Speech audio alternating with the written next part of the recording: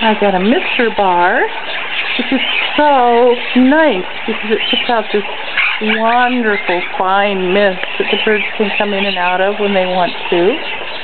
Yeah. So I have one for the outer aviary, the one that's just, this is just outside my kitchen, and then one for the inner aviary, which is on the other side of this door. That's where the linny flight is. And, well, you can't see any birds in it right now. They do poke in and out of the mist quite a bit. So I'm so happy with this. And it really just uses very, very little water. Hardly any.